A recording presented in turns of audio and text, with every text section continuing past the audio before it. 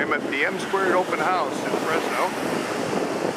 And looks like quite a few people are here. See lots of vehicles parked along the street here. We're kind of dodging the rainstorms today. It's probably not quite the turnout that they usually get here. Items on this flea market table. HW8. Henry amplifier. It looks like a whole satellite system here with a 2-meter and 430 circular polarized beams on a short tower section. And you don't need to be way up high to work the satellites. Looks like a little more sophisticated elevation rotor than what we normally see. And down here is the azimuth rotor then.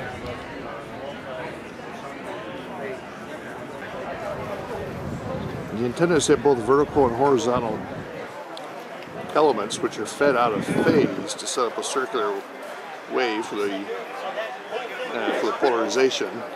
And they run an interesting amount across the back to feed the coax out the end and back up in so the coax doesn't upset the pattern. And a little more substantial than just hanging the coax down, which if you look around a lot of pictures you see that's what people end up doing. And here's the 2-meter. We're again the same type of where the coax out the back, out to the side, and an arm to bring it back in so it's not hanging down. Very nice. Now if you want a more serious mount, they have this sitting over here. How you like that? Yeah, this could certainly handle a couple little beams, probably about a 10-foot dish. Pretty stout as hell mount. There's the rotor for the azimuth. Look at all that welding there.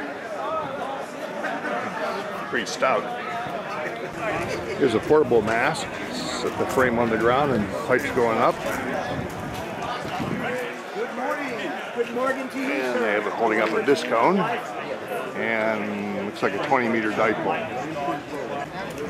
There's a fellow selling some of these fiberglass military masts.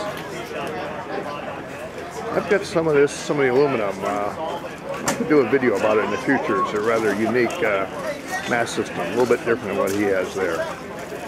Stay tuned in the future. You know, you kind of wonder if that's by design. You know, probably works.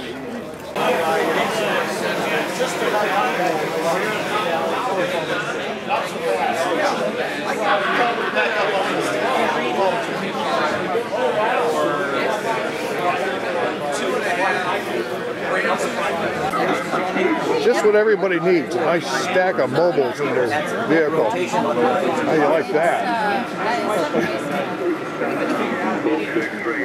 I told him I'd provide the offer. That's cool. And then these must be all the antennas that go with it. These are all the antennas that go with them. And the reason I have an antenna for each radio is because if I have to drop it on a stage, or if I have a location that loses a radio, something goes wrong, I can just unscrew one of these, hand them the antenna, and they're instantly back up in there. And that way it gives me a little bit of freedom. It makes me have to consolidate my operation a little bit, but it's worth it because then I don't have a location that needs to talk. And so Joy, what do you use all this for again? It's the Baker to Vegas Challenge Cup Relay. Cool. Yeah, it's I know who you are now. Who, me? You make those videos. Yes, I make videos. See, yes, I know this guy from somewhere. And I had the camera right in front of you. Yes, we've used some of the videos at the at our club meetings before. Oh, okay, great, thank you. Well, I rode down on the train from Sacramento today instead of driving. So I had the APRS running and the Wi-Fi and my iPad. You'll notice I've got the APRS here. Yep. And I do that, we run APRS during the race. And so I can watch the teams, Yeah. or I can watch, I have a fleet mode on this, where I can watch my technicians, so I can see who's closest to which problem. Cool. So, you know, it is what it is. Very good. Joy, KD6FJV. Yep. 7th year here, huh? Well, no, it's the 7th year for Amateur Radio Expo. Oh, okay. See, what we do with Amateur Radio Expo is we're a group of hams that just come out and we present amateur radio at events. Oh, okay. Anybody who offers us free space. You show up. We figure out a way to put something up. And we try to have something HF, something for the local VHF, UHF. We have the widgets for the youngsters. Yeah. And then they can take this back to show and tell or their scouts or whatever and prove that they actually built the widget. Yeah. And then we have the Morse code gear and, you know, some handouts and stuff for people to learn about amateur radio. Very cool. Do you go to the maker fairs? No, this is as far north as we've ever been. Okay. We normally are in Southern California, and we met the people from M Squared at some of the conventions and stuff, and they asked us if we'd come up and do it, and I said, well, do it. We'll give you the concept, and they said, no, you bring your stuff up. Yeah, Gordon just gave us talk about his proposal. Working out over the ocean to Hawaii talk. I think you would. Yep, you should try it. 144, 170 horizontal. And again, what you're looking for is a hurricane down south and the high pressure system up north. When those two begin to come together, they begin to layer the atmosphere. When you get those multiple layers, that's when the signal gets caught up in that refractive index and travels the 2,500 miles. Yeah, I know that. There's another interesting antenna parked over in the corner. Some type of helix antenna, maybe for 2 meters. Thing is big. That's about 5-6 feet across in diameter there. Well, we got lots of Yaesu here. They brought like the whole product line. All the HF radios. It's at the 950, 450, 897. There you go. All sorts of HTs to pick from. All sorts of interesting antennas hanging from the ceiling here. Right over the Amset booth.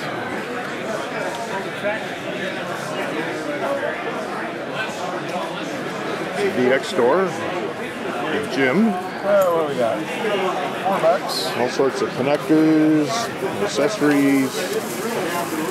Got lots of ICOM and some antennas down there on the end. 6.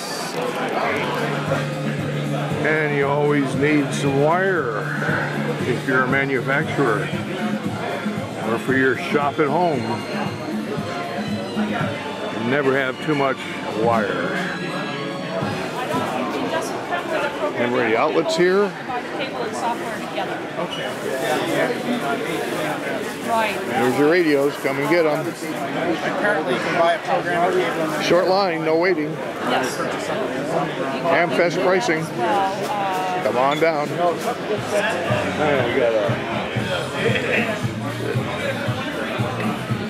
TS830. Used to have one of those. Click 6-meter amplifier. Ameritrod 80B amplifier. C2 with chip. We might make. No, we'll make May.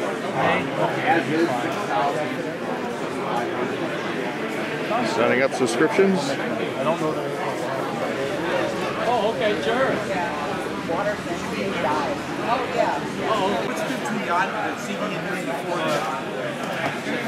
Gordon West with his license manuals and guides. On that end of the book, it's not so much on acid and test for getting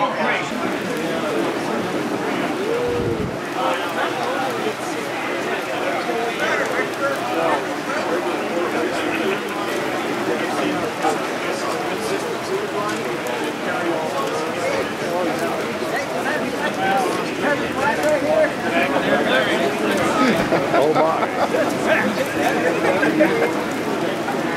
Bring on the rain, huh? Well, there is a free lunch at the M Squared open house. Everybody lined up under the rain. And so the line ends underneath the canopy and then continues on inside the building here.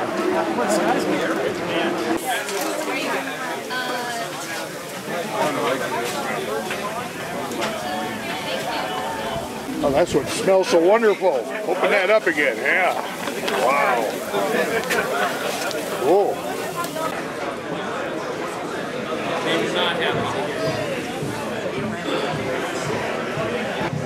So what we have here is the M Squared 2 meter, 1.2 kilowatt, 2 meter amplifiers, 1,200 watts, including power supply. All in that package, or if you have your own power supply, you can get just the amplifier. So this would certainly key up the repeaters if you had one of those. Are you a real K7? Trunk sale. Well, I will be eventually. Well, you're heading that way. Yeah, we bought some property up in Gold Beach a few years ago. K7H. Oh, yeah.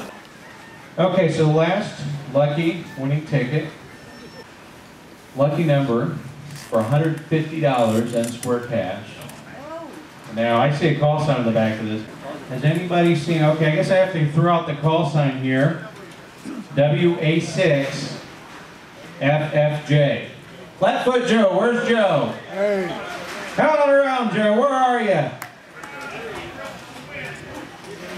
There he is, everybody, the last winner of the day. Congratulations. $150. Hi, Randy here. I'm at the Fresno train station. I rode the train down from Sacramento today and had a great time over at M Squared. Had a nice lunch, got to meet a lot of people, saw several of my fans. In fact, just had a ride back to the train station from Andy, K6RY, so thank you, Andy, for the ride. And so we're just waiting for the train here. It was a fun day, and got to see a lot of things. Saw Gordo and Jim from DX Store and Chip from CQ and several of my fans. So it was a good day, and the train ride was kind of neat. On the way down, I was had my APRS running with my Kenwood D72. Had it between my shoulder and the window, and that worked fine. I had, and there's also Wi-Fi in the train, which is pretty neat. Apparently they link into the cell towers. So I had my iPad, so I was able to watch my APRS tracking, so I knew that was working. And I was tweeting with a lot of my followers, so that was pretty neat. And looking forward to the train ride back home. Going home, I don't take the train all the way. I take the train to Stockton, and then I take a bus for the last hour. So it's been a fun day, and the trains are fun too. So 73 from Fresno, K7AG. Stockton, Antioch, Fresno, Martinez, Eatonville, and North Carolina. We'll make the Canessa now in Stockton to Sacramento and Northern California. At 3:30 p.m. 7:15 northbound train to Fullerton Station. Make way.